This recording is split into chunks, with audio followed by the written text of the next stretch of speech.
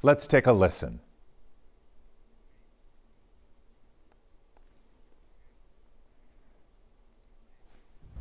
We are waiting for people to come out of the death row. There are family members inside. We know the Chief of Police of Houston was there, Harris County DA KHOU, and of course the wife of Irby, the officer who was killed 32 years ago. And at least one of her children also witnessed it. And our Grace White was also inside for tonight's execution. And she has also walked out as we continue to watch here up in Huntsville, the scene as people as we wait for a news conference to hear from prison officials about tonight's execution of Carl Wayne Buntion, 32 years in the making. We'll be discussing exactly why it took so long for this execution to take place. On average, inmates on death row are there about 11 years. 32 years, way beyond that, but there were some legal back and forth that caused a delay in the execution, but it has finally happened. The official time of death for Carl Wayne Buntion, 6:39 this evening. That's according to our reporter Grace White, who witnessed the execution this evening. This is a story we've been talking about since last week when we talked to Buntion on death row. That was our Grace White getting that exclusive interview. She also talked to the officer's widow, who was 29 at the time that her husband was shot and killed. Her two children were just 3 and 1 year old. That right there, the officer there to the right, we just moved away, that was HPD Chief Troy Fenner. As we wait for this news conference, as I mentioned, also KHOU. That's Fenner there with his back to you, the man with the bald head. That is HPD Chief Troy Fenner, who has been on the force about as long ago as when the death of James Irby happened. He's been with the HPD for about 32 years, and this happened in June of 1990, 32 years ago. So it is possible that the chief even knew Irby at the time. You see motorcycles there. Officer Irby, who was 37 at the time that he was shot and killed, was a part of the motorcycle unit back in 1990 when he pulled over a vehicle with Buntion, who was in a car. He was the passenger at the time, and Buntion had an extensive criminal history. He had only been on parole for 6 weeks when this traffic stop happened, and then the shooting. And so we talked to Buntion last week from prison with our own Grace White. He indicated that he was sorry for what happened, that he regretted it, but he also said, which was something very confusing, that he claimed that he shot the officer in self-defense because he thought the officer was going to kill him. Of course, the jury did not buy his rationale or his argument, and so now, 32 years later, Carl Wayne Buntion has been executed at the prison in Huntsville. He was the oldest death row inmate in the state of Texas. And by the way, on a side note, there was another inmate in his 70s in the state of Tennessee who was also scheduled to be executed tonight, but the governor stepped in and stopped that execution for the time being. But not so in Texas. At about 5 o'clock this evening, the U.S. Supreme Court declined to issue a stay to this execution, and that's when we knew that it would go forth, something the family of Officer Irby has waited a long time for. The children, now adults, were just toddlers at the time that their father was killed, and we'll be waiting to hear from prison officials and perhaps even family members as to what they witnessed today, the death of Carl Wayne Buntion. These are members, I believe, of the motorcycle unit. There are several motorcycles there from HPD. As I mentioned, the chief, HPD Chief Troy Fenner, is there, along with the Harris County DA KHOU. We were told that a total of 37 people signed up to be witnesses to this execution. So that's a pretty good sized number, assuming that because it took so long, there were a lot of people who wanted to be there and witness this. There are people who have protested the execution. That happens typically, who are opposed to the death penalty. And of course, the lawyer for Carl Wayne Buntion had said that Bunchen was no longer a threat to society because of his age at 78. All right, again, Carl Bunchen convicted tonight at about 6:39. He was sentenced to die after he shot and killed Houston police officer James Irby. There we go, James Irby. This happened in June of 1990. Bunchen had an extensive criminal record and had been on parole for just 6 weeks when he killed Officer Irby. James was only 37 years old when he pulled over a car Bunchen was passenger in. Before his death, Irby talked about retirement and spending more time with those two small children. They were 1 and 3 years old, as I mentioned. Then, recently, on April 6th, Bunchen filed an appeal in an effort to stop the execution. But today, the Supreme Court cleared the way with only Justice Stephen Breyer saying he would have granted Bunchen's execution to stay, or he would have granted Bunchen's request to stay the execution. All right, now let's go to our Xavier Walton. He joins us live from Huntsville tonight. Xavier, walk us through what the day has been like so far. Well, Len, when we got here, around 2 o'clock, it was very, very quiet. And I spoke to the public information officer here, and he said, oh, no, this is a typical day so far. And then right around 3, things started to pick up a little bit. They blocked off this one-way road here in front of the Huntsville unit. Protesters were on that side. You had supporters of Irby here behind me, and that's where you see all those motorcyclists as well. But earlier, right around 6, they revved up their engines in support of James Irby. We're going to let you listen to that right now.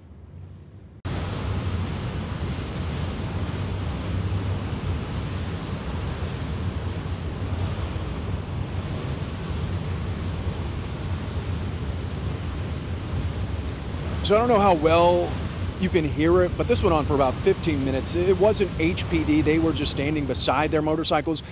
But you can see in the back there, it was a large group of motorcyclists who were here to support James Irby's widow, to support James Irby's family. Now, all of these folks, obviously, to support the family, we witnessed Mara Irby walk into death row, and this was earlier, and that honestly was one of the most powerful moments, at least for us and from outside of death row, because everybody just stopped.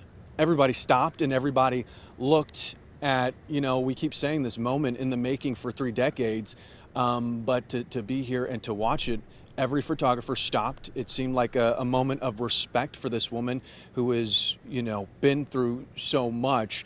We also watched Houston's Police Chief Troy Finner. He went in as well, and then we watched District Attorney Kim Ogg. She is here as well, and we are told that they are expected to talk to press. That's supposed to be, so in about 6 minutes or so, we are told that there was going to be a press conference, and at that point, we were supposed to hear from them as well. We also watched our Grace White. She has been reporting on this story for years now. We watched her walk by among the witnesses that went in and watched the execution of Carl Wayne Buntion. Len, you have said it multiple times, 78 years old, the oldest death row inmate here in Texas, presumed, or now dead, I should say, as of 6:39 here in Huntsville. Right now, protesters are just leaving. You can see there's still people here behind me. I could see from here, looks like Chief Troy Finner may be walking to the podium, but we know this press conference isn't really going to start until 7 o'clock. So we're all just kind of waiting right now as we've all gotten that message, and we know that Carl Wayne Buntion died here by lethal injection. He was executed as of 6:39. So really, we're just waiting to hear with that press conference, Len. As you mentioned, Xavier, thank you. Bunchen's case has dragged on for a long time. As we mentioned, 32 years. Joining us now, KHOU 11 legal analyst Carmen Rowe. And Carmen, why did it take so long for this execution to take place? So, Lynn, like any death penalty case, it goes through a long legal battle after death is assessed. But this case is unique because the law in Texas changed after Bunchen was sentenced to death. And that law change required juries to consider mitigation evidence before assessing a death sentence. And in this case, there was no question that Bunchen's childhood was traumatic and marked by abuse. Bunchen's attorneys argued as of late that he was no longer a threat to society, partly because of his age. The courts didn't see it that way. Have you ever heard that argument before? No, Lynn, I haven't. And neither has the Fifth Circuit, who made clear that, one, there's no legal basis for this claim. Two, it was untimely and it should have been raised in front of the jury who assessed death. And finally, dealing with his future dangerousness, they said it's not a certainty, it's a probability, one that was weighed by a jury. And ultimately, they made the determination that he was a future danger in this society, and so they gave him the death penalty as a result. You talked about these death penalty cases sometimes dragging on in the courts, and in fact, an appeals court vacated his death penalty in 2009. Do you know what the reasoning was for that? Yeah, so it was because of this law change. So in 2009, a jury convicted him and a jury assessed the death penalty, but they didn't consider that mitigation evidence dealing with his childhood and whatnot. And so in 2012, he was then presented to another jury that found him guilty. And that second jury, after considering all the mitigation evidence, again assessed the death penalty in this case. And so were his lawyers, Bunchen's lawyers, it sounds like they had come to the end of the road by appealing to the Supreme Court. That's the last stop. Yeah, and he had two different juries here in Houston that convicted him, two different juries that assessed death. And so this is what happens in a lot of death penalty cases. The lawyers do everything they can to save an individual from the ultimate execution point. And that's what happened in this case. They made some really creative arguments here for a gentleman that is very, very far along in age, as you said, the oldest individual on death row. But ultimately, there needed to be a legal basis to stop this execution. And the Fifth Circuit and the United States Supreme Court did not find one. Carmen, what happened in this case in 1990 echoes an argument we are hearing today about people being either on parole or out on bond. Bunchen had a criminal record, and he'd been out on parole, I believe, for just a few weeks when he killed Officer Irby. And it raises the question again about whether or not people with criminal histories can be allowed back out on the street. I mean, this is something we're arguing about now, and that was the occasion back then. Your thoughts? You know, Lynn, I could be wrong, but I'm pretty sure that Bunchen's prior criminal history wasn't violent in nature. And so I don't know that it was really predictable or foreseeable that this would occur. This is a horrible offense. And, you know, there's no question that the facts here are not in his favor regarding any self-defense issues. But, you know, bond is something that people should be entitled to in certain cases. Certainly in this county, what we're seeing is a lot of bonds being set in violent cases, in capital murder cases. And I think everybody on both sides of the bar agrees that that's unusual and probably not appropriate in many of these cases, given the violent nature of the allegations that's before these judges. And so here we are tonight, the death of Carl Wayne Bunchen. 32 years. In your time as a lawyer, do you recall when somebody's been on death row this long? Never. I mean, generally, I know the average that you gave was 11 years. I mean, generally, prior to 1990, I think most individuals sat on death row for about 20 years, but 30 years is a really long time. And there's other cases that were also retried because of this change in the law in Texas.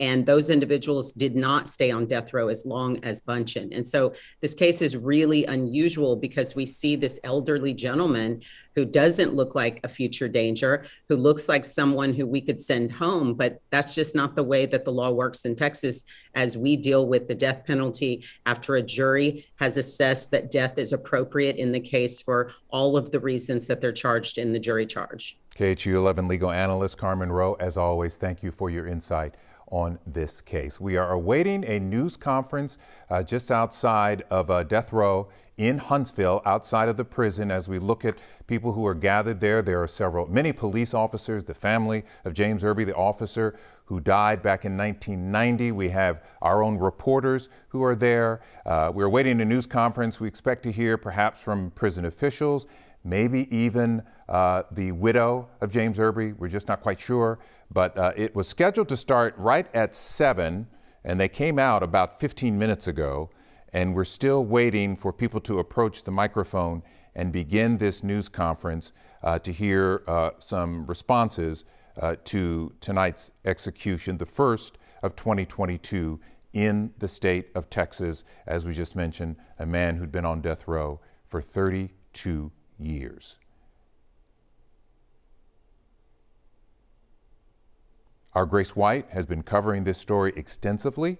She talked with Carl Wayne Buntion in prison recently. He talked about his regrets as to what happened. She also talked to James Irby's widow. That's her in the red hair, just kind of behind the guy in the jacket. That's her with the earring dangling. That is Mara Irby, the widow of James Irby, the police officer who was killed. She, of course, witnessed tonight's execution. She and her family talked about not exactly sure, knowing how they would feel once this would no longer hang over their heads. Imagine 32 years. Mara Irby, who's now 60, was about 29 when her husband was killed. And here, all these years later, she finally got to witness his execution. Perhaps relief, we don't know, but we may hear from her here coming up at any moment. We mentioned that her husband was part of the motorcycle unit with HPD. A lot of motorcycles today at Huntsville for what happened tonight. His fellow brethren telling the widow that there was a sea of blue at his funeral in 1990, and they promised there would be a sea of blue at the execution, and that has certainly happened in Huntsville tonight. Just to the left, that is Chief Troy Finner, right there now, just kind of blocked out of sight. He's there, and to his right is Harris County DA Kim Ogg. She is there as well. They were all there to witness the execution tonight, again occurring at 6:39 p.m. in Huntsville. As we continue to wait to hear from prison officials who typically have a news conference after these executions. And we do have right now final statement from Carl Wayne Buntion. Let's see. And this is from Grace White, who's our reporter who's been covering this story very closely. Carl Wayne Buntion in a final statement said, "I would like to thank everyone that has stayed. Karen, Linda, Barry, Danny, Barbara. God bless each and every one of you." Bunchen goes on to say, "I have a message to the Irby family. The shootout occurred June 27, 1990. 1 week later, a police officer on his day off named Michael Garrett showed up to my cell. He was wearing civilian clothes. I thought he was a chaplain. He came to the back where it is a super seg. The guys there began to ridicule him because the officer brought me a small Bible. He said, 'Boy, do you know that you just hit a brick wall? I am a deputy sheriff.' He asked me, 'Have you been to church, ever been to church? Have you ever heard of Jesus?' I said, 'Yes.' He then gave me a small Bible, which I call a Gideon Bible, and read from the book of Romans. The deputy said, 'Get right with God.' The deputy's buddies, 5 or 6 guys standing in the hallway, were making fun of him, and the deputy said, 'Don't listen to them. Listen to my voice.'" This is Bunchen talking. He's talking about July 4th, 1990, already behind bars after the killing. "I wanted the Irby family to know one thing. I do have remorse for what I did. Miss Irby, the little 1-year-old girl, I can't remember her name, Cody, who was 3, she and Miss Irby's husband, I hope to see you in heaven someday. When you show up, I will give you a big hug. To all of my friends that stuck with me through all of these years, I'm not going to say goodbye, just saying so long. I am ready to go. Those are the words, a final statement from Carl Wayne Buntion, executed tonight at 6:39 for killing Houston police officer James Irby back in 1990. Interesting. He talks about someone coming to the jail and offering him a Bible and talking about, I've never heard this before, meeting the Irby family in heaven one day and giving them a big hug. 32 years after this murder, Carl Wayne Buntion executed tonight, the first execution in the state for 2022 and the oldest inmate on death row in Huntsville.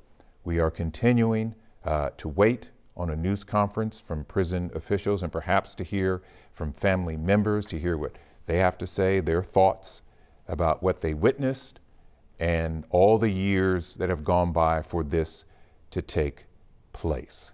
We were talking to our legal analyst, Carmen Rowe, who explained sort of the backstory as to why it took so long for this execution to happen. There were two juries that went over the punishment phase. One lifted the death penalty, then another jury said, let's go back to the death penalty.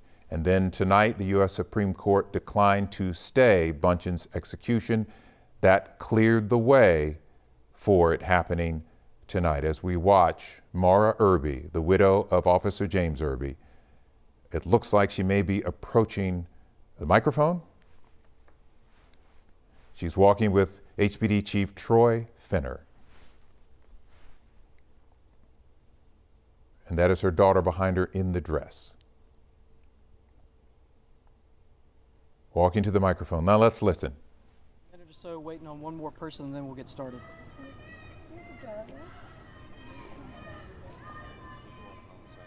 So officials say they're waiting just another minute for one other person to show up.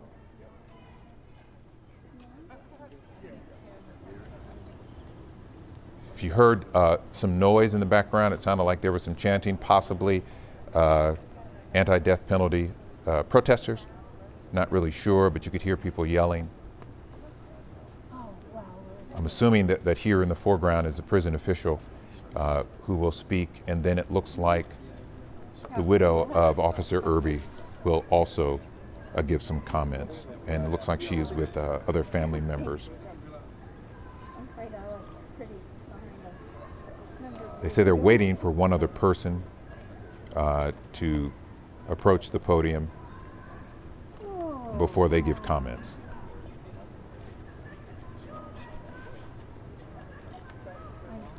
You can hear somebody yelling in the background, but you can't make out exactly what they're saying.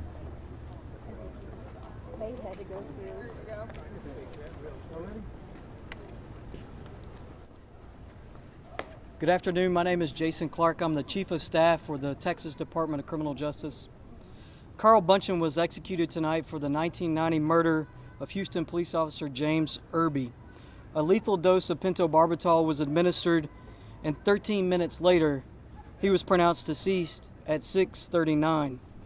Prior to the lethal injection, Buntion did make a last statement, and I'll provide you with that lengthy last statement, but I'll summarize it now. He thanked his friends. He addressed the Irby family, acknowledging that he was the killer of their father and of her husband, and he expressed remorse for those actions. And then the lethal injection then proceeded, and he was executed. This was the first execution in which an inmate's spiritual advisor was allowed to touch and pray during the execution, and there were no issues that took place with that. Buntion was the first inmate to be executed in the state of Texas this year. At this time, I'm now going to pass this over to Mara Irby, the widow of James Irby.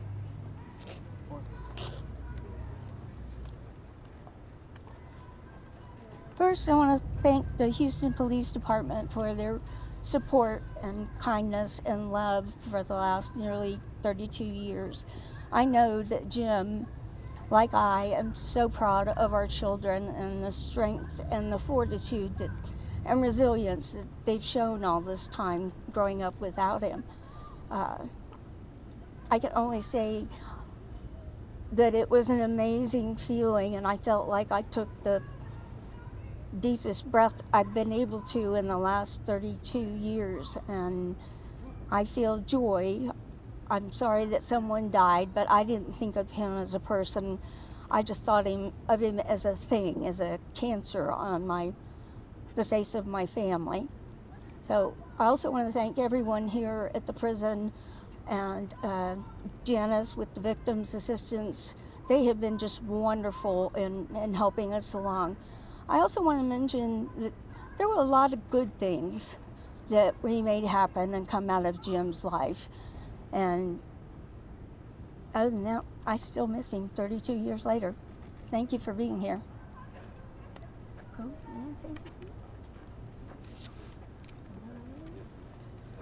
This time, I'd like to introduce Kim Ogg, the Harris County District Attorney.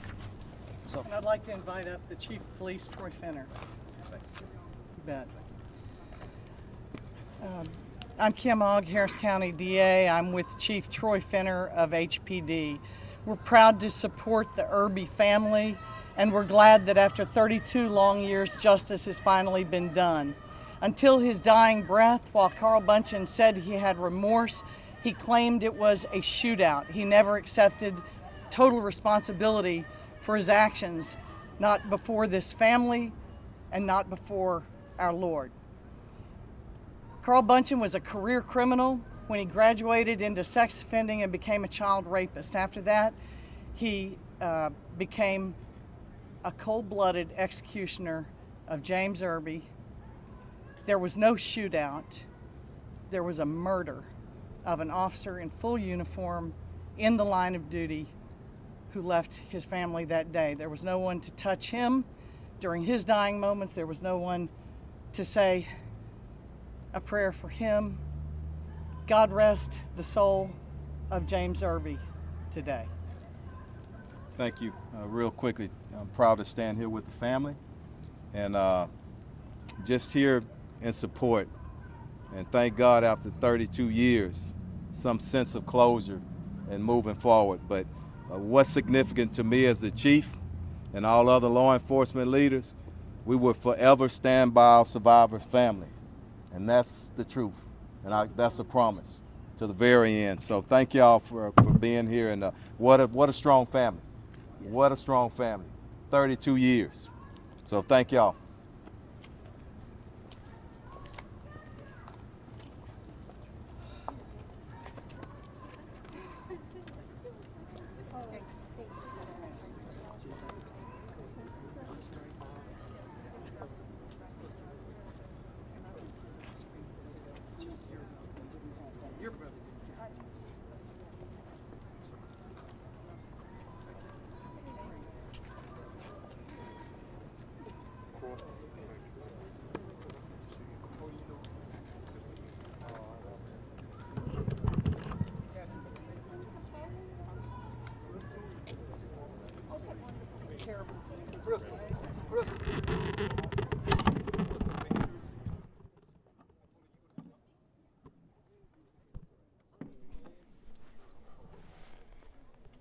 We have been watching a news conference that just wrapped up, listening to not only the Houston Police Chief Troy Fenner, but also the Harris County DA Kim Ogg, and prior to that, moving words from the widow of Officer James Irby, who witnessed the execution of her husband's killer at 6:39 this evening. We have two reporters on scene, Grace White and Xavier Walton. Xavier, let's start with you. Len, listening to that and hearing James Irby's widow speak, the one quote that stuck with me most, just feet away, she said, "I have taken the deepest breath I have taken in the last 32 years."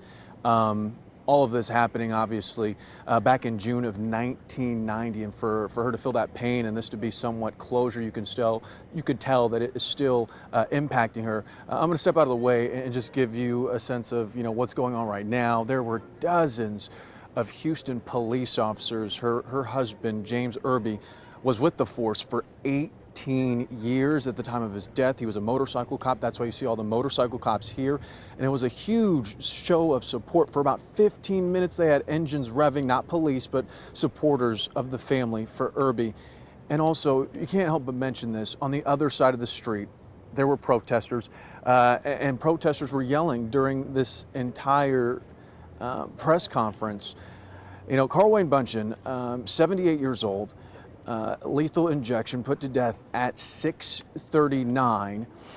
And for the first time, one of the communications people here at Huntsville said that, you know, Carl Wayne Buntion had not a priest, but someone to pray for him as he was getting ready to be executed.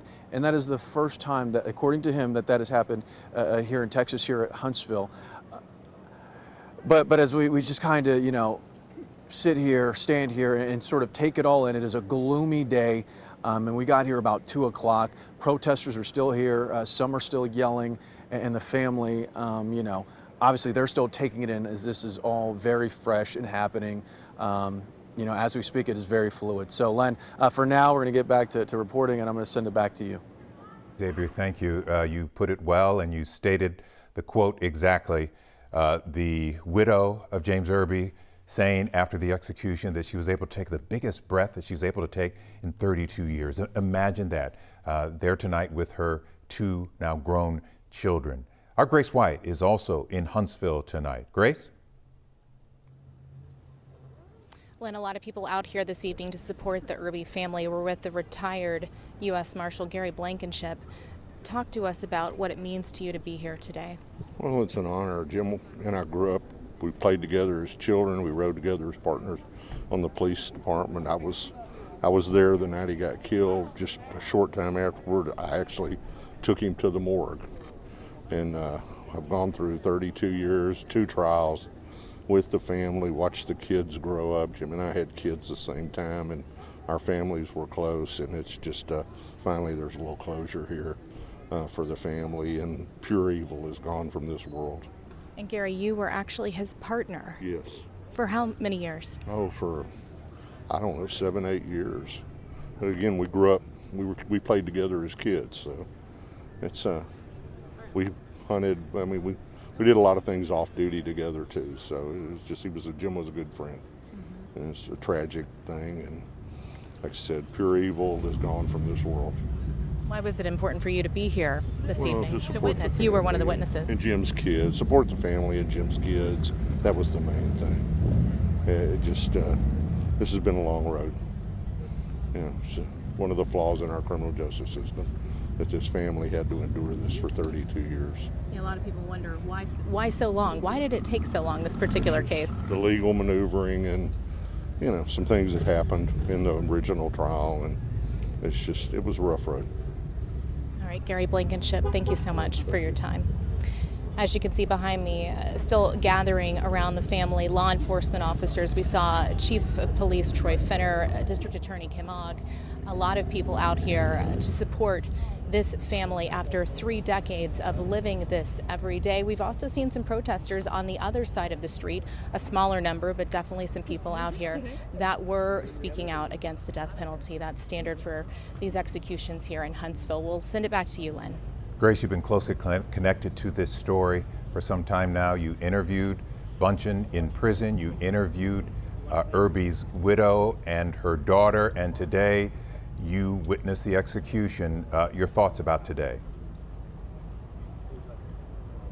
Well, Lynn, it was significant because Carl Buntion is the oldest person on Texas death row. So this execution was significant because he was the oldest person that has been executed in the state of Texas. And it was also significant because we saw a spiritual advisor for the first time since the Supreme Court ruled, actually standing in the execution chamber. He had his hand on Buntion's foot, and he was able to pray for several minutes over the process before it started. And then as it began, he read Psalm 23 and was holding a Bible in his hand during the execution.